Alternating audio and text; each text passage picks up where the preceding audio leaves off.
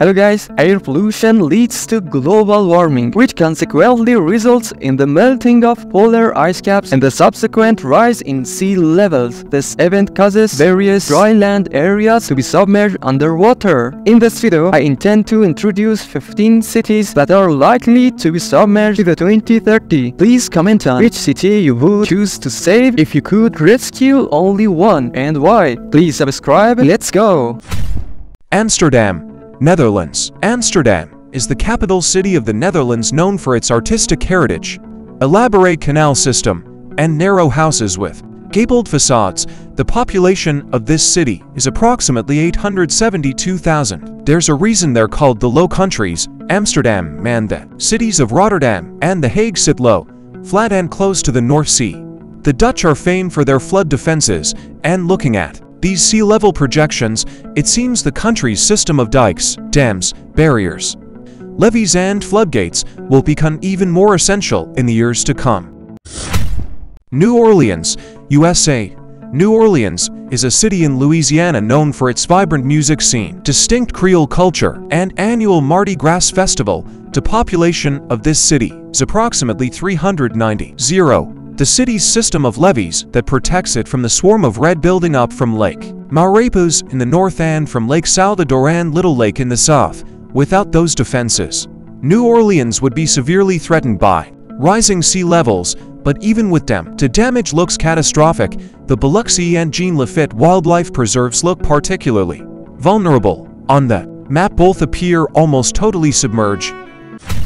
Venice, Italy. Venice is a city in northeastern Italy known for its beautiful canals, historic architecture, and art scene. The population of this city is approximately 260,000. In the very near future, Venice faces a twin threat. Sea levels are rising and the city itself is sinking by 2 millimeters every year. The Venetian capital has already been hit by severe flooding, and climate change is likely to increase the frequency of high tides that submerge it.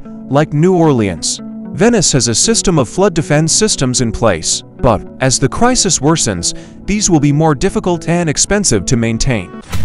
Ho Chi Minh City, Vietnam. Ho Chi Minh City, formerly known as Saigon, is the largest city in Vietnam, famous for its French colonial landmarks and bustling markets. The population of this city is approximately 8.4 million. That the areas most at risk in Ho Chi Minh City are its eastern districts, particularly the flat, heavily built-up marshland of the Theo. But it also looks like the city will be increasingly threatened along the Mekong Delta, while the center of Ho Chi Minh City itself is unlikely to find itself underwater by 2030. It will almost certainly be more vulnerable to flooding and tropical storms. Kolkata, India. Kolkata is a cultural hub in eastern India, famous for its colonial architecture, vibrant festivals, and literary heritage. The population of this city is approximately 14.8 million. Much of West Bengal has thrived for centuries because of its fertile landscape, but that has become great cause for concern in Kolkata and its surroundings. Like Ho Chi Minh City, the city could struggle during monsoon season, as rainwater has less land to run off into. This map of the potential situation in 2100 is even more concerning.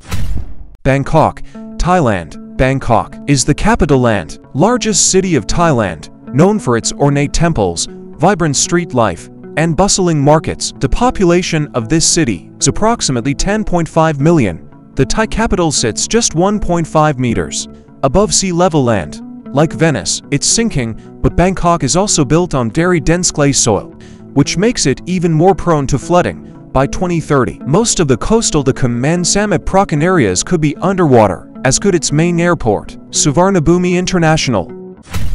Georgetown, Guyana. Georgetown is the capital city of Guyana, located on the Atlantic coast. Known for its British colonial architecture and diverse population, the population of this city is approximately 235.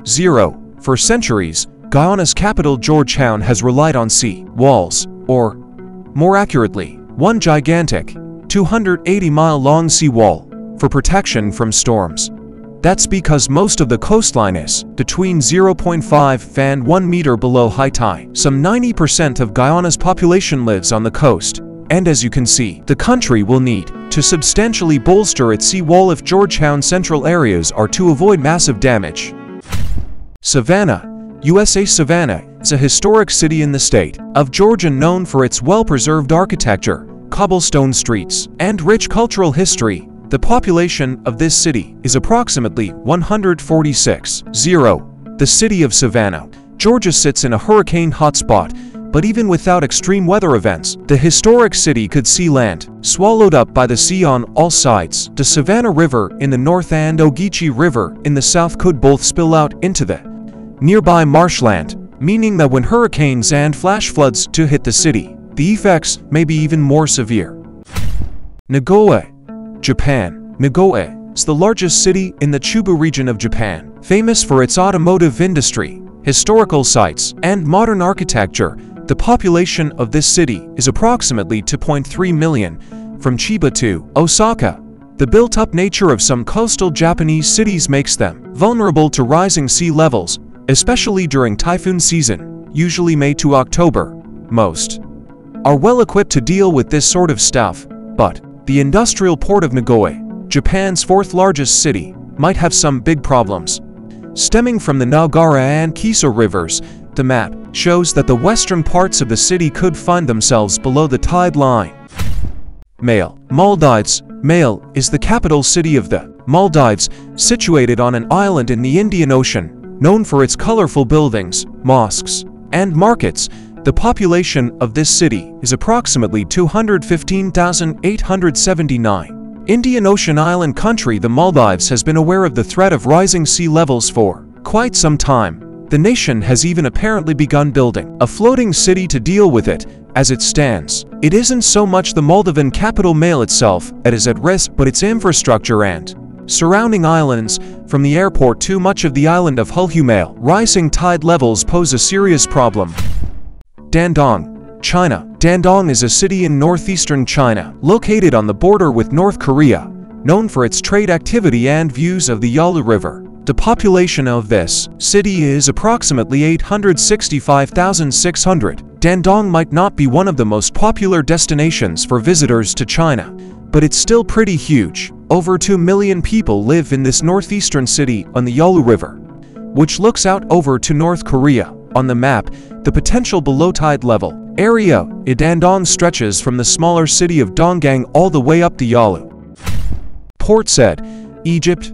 Port Said is a city in northeastern Egypt, situated on the Mediterranean Sea, known for its strategic location at the northern entrance of the Suez Canal. The population of this city is approximately 667,000.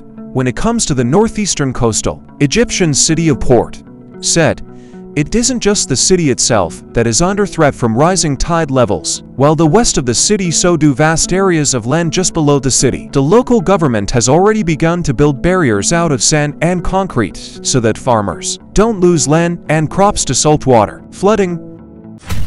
Banjarmasin, Indonesia. Banjarmasin is a city in Indonesia located on the island of Borneo, known for its riverside markets, floating markets, and diverse culture. The population of this city is approximately 740,000. The Indonesian city of Banjarmasin is built largely below sea level on a swampy delta near the Brita River, which Climate Central shows is set to regularly burst its banks by 2030, as well as being known as the City of Thousand Rivers.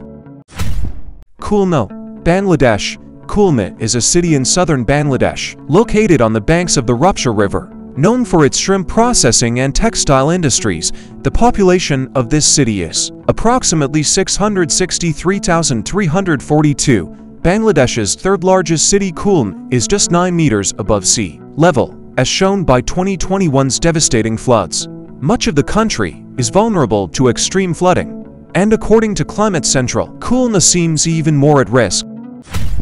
Basra, Iraq. Basra is a port city in southern Iraq, serving as a major hub for oil exports and trade in the region. The population of this city is approximately 2.5 million. Iraq's main port city of Basra lies on the Shatt al-Arab, an enormous and wide river that feeds into the Persian Gulf. Due to its intricate network of canals and streams, as well as neighboring marshland, Basra and its surrounding areas are especially vulnerable to a rise in sea levels And as if that wasn't worrying enough, Basra already suffers significantly from waterborne diseases, so increased flooding carries even more significant threats.